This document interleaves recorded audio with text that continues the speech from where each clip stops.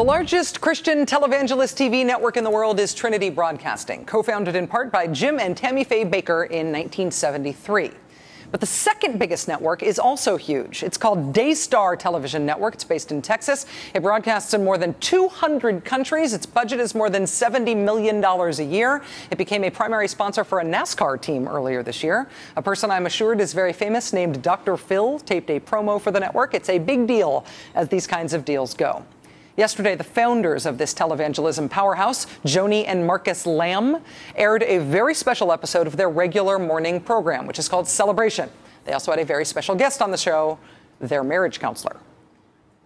I discovered that he was having an emotional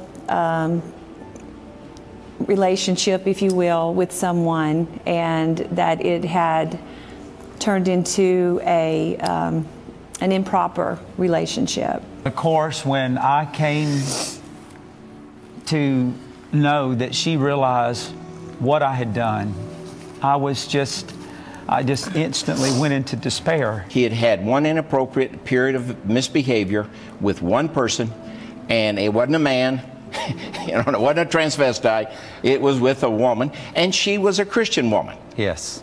Now, whether she was or not, I don't know, but she had that image. If you're confused, don't feel bad. This stuff is confusing. If you are having a hard time keeping track of all the evangelist infidelities you have seen on television over the years, it is hard to keep them straight. Sorted. It's hard to remember who's who. First of all, there's Jim Bakker.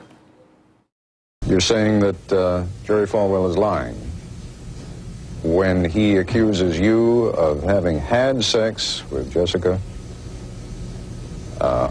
And when when he says that there have been homosexual incidents dating back from 1956 to the present. I admitted that I've had 15 to 20 minute relationship with Jessica Hahn. Relationship. Jim Bakker was heading up Praise the Lord Ministries in 1987 when he admitted on TV, among other venues, to having 15 to 20 minutes with a church secretary. But the bigger part of the Jim Bakker scandal was not the church secretary stooping, but the money. That's why he went to prison. Mr. Bakker was convicted of mail and wire fraud in 1989.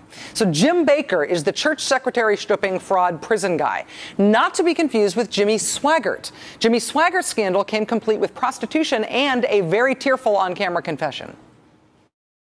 To my fellow television ministers and evangelists, please forgive me for sinning against you.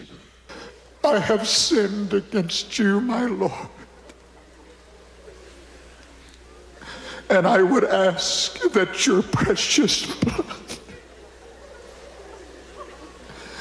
would wash and cleanse every stain. Background here is that Jimmy Swaggart had been going after other televangelists like Jim Bakker for marital infidelity for years. When the tables were turned in 1988, he was forced to admit that he himself had availed himself of the services of a prostitute. So he confessed with many tears. As you saw, he stepped down from his ministry for 3 months. Then, despite having been defrocked by the Assemblies of God, he went back as an ordained minister of his own Jimmy Swaggart Ministries. Then, 3 years later, he was busted with another prostitute in his car, at which point he told his congregation that his proclivities were, and I quote, "none of your business." So Jimmy Swaggart, the hooker, cry and repent about the hooker, hooker again guy. Not to be confused with Jim Bakker, the secretary stooping fraud prison guy. Not to be confused with Ted Haggard. At the time of his scandal, Ted Haggard was the president of the National Association of Evangelicals. He was founder and senior pastor of New Life Church in Colorado Springs. And here's Ted Haggard not crying, but giving some of the most amazing local news interviews ever to appear on anyone's television ever. I did call him. I did call him. And what did you call him about? I called him to buy some meth, but I threw it away. And how did you know that he would sell it to you? He told me about it. I went there for a massage. So, okay, we're late for our appointment, and so, but thank you for your work. How did you find him to get a massage from him? A referral. From the hotel I was staying at. The hotel where? I've stayed a lot of hotels in Denver because I write in Denver. Ted Haggard is the hooker, for what it's worth, dude hooker, no crying, but also meth, which he bought but didn't use guy. Not to be confused with Jimmy Swaggart, the hooker, cry and repent about the hooker, hooker again guy. Not to be confused with Jim Baker, the secretary stripping fraud prison guy. Not to be confused with Marcus Lamb, co-founder of Daystar Television Network. Again, for the purposes of Televangelist sexual confession taxonomy, the important thing here is this. He had had one inappropriate period of misbehavior with one person, and it wasn't a man, it wasn't a transvestite, it was with a woman, and she was a Christian woman. Yes. Now, whether she was or not, I don't know, but she had that image. So Marcus Lamb's sex scandal did not involve a hooker, a dude hooker, or an employee. As far as we know, his infidelity was with a woman who was apparently, importantly, not born a man. Also, no crying.